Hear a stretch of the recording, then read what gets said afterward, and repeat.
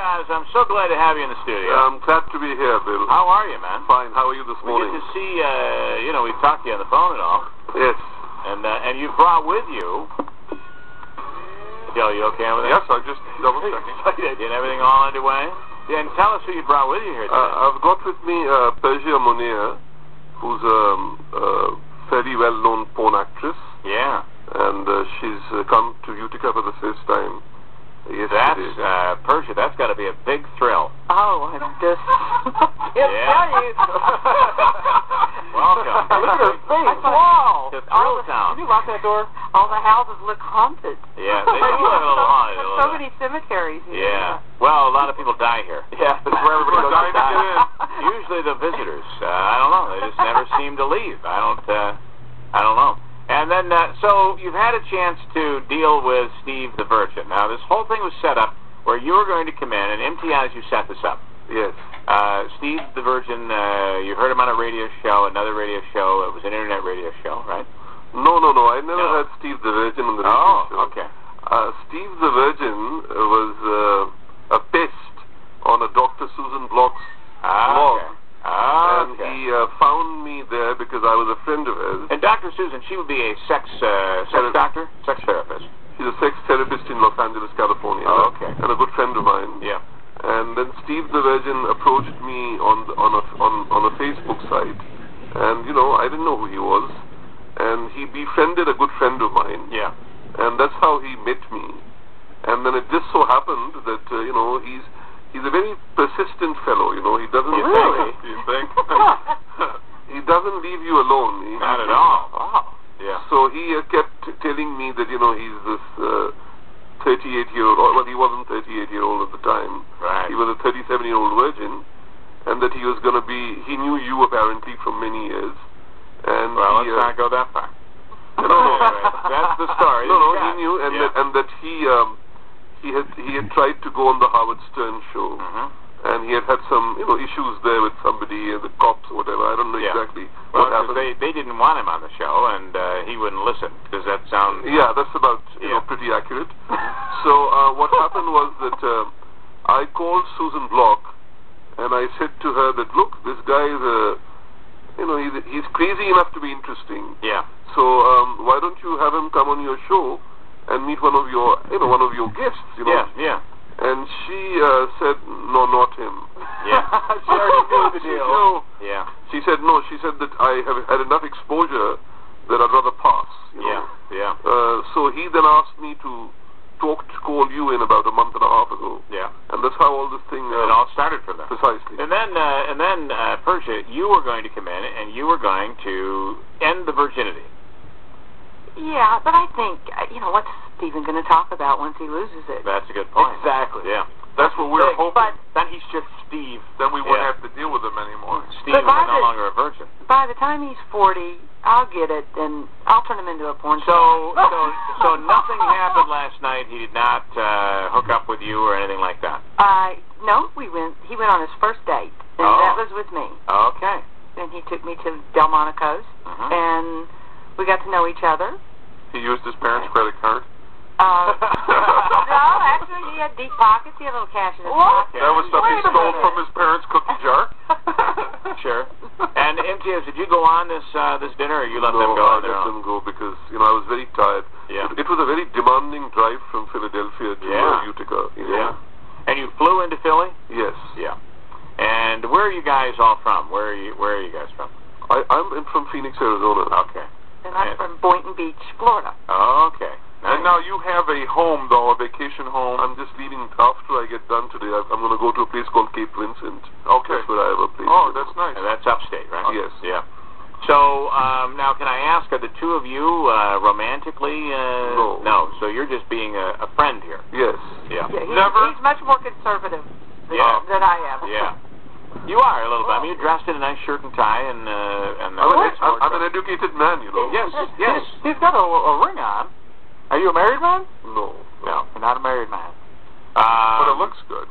But you made all of this happen. So, Imtiaz, I'm really glad to meet you because I think we really like you. We like you. On the air and we like you. So. Well, thank you. And the feeling is very mutual. As a matter of fact, when I first spoke to you the first time, I think it was about maybe a month and a half ago. Yeah. I felt that you were what I would call a good interviewer. A radio personality is not just someone who just speaks. Right. It's someone who is able to elucidate from the other party, what to be able to say. Everybody can't do that. Yeah. And I felt that, you were good. Not only good, you were willing to listen, willing to also let the other person speak, Well, you have to, because otherwise it's all, you don't, and that's a big thing in radio, and I think my wife's been bitching at me about this, because I would never let anybody talk. And you got to listen. If you don't listen, you don't know what the person is about. But the problem I've observed, I'm not on the radio. I'm not a radio personality, but I've been on radio occasionally with Dr. Block and others. Yeah. And the problem I've often observed is the person who is the radio personality. If they have a huge ego, then they don't let the other person be able to, express themselves, and then it becomes a boring, event. Yes. Whereas I felt on the first time you ever spoke that you were quite the contrary. And that makes it a lot easier to be able to express yourself. Better write that down somewhere, because people will be contradicting that. But at least you have it from somebody who doesn't live there on record. I have to tell you, the only reason I was pausing is because I'm usually going back to the microwave back there and getting my eggs. That's kind of what happens. I'm on this diet. I have to have these powdered eggs. They're very good. I like them a lot. So, and then you hooked us up with Persia, and you literally brought her here. Yes. Our responsibility here was coming up with a hotel room, which got screwed up, but it's all corrected now, and you're good to go. And the place that you stayed at, you're leaving after the show? Yeah, in about a few hours, about noon this afternoon. So the place that you stayed at is a very nice hotel, and all of that. Very historic. So I'm going to take a break, and we're going to come back with you in a second here. You're very beautiful. Thank you. And you are legendary in the porn world. Well, am I legendary? I believe you are. I mean, you've been doing this for how long? Only 3 years. Really? Yeah. Wow, you've done really well. But I've been published since 1999, and I had a website when the internet wasn't so active. Right. What was the website? Oh, well, it's PersiaPalace.com. Okay, and that was all porn, that sort of thing. Well, it was soft, and now it became very hard. Nice. That's what usually happens. It starts soft. Yeah. It gets really, how really hard.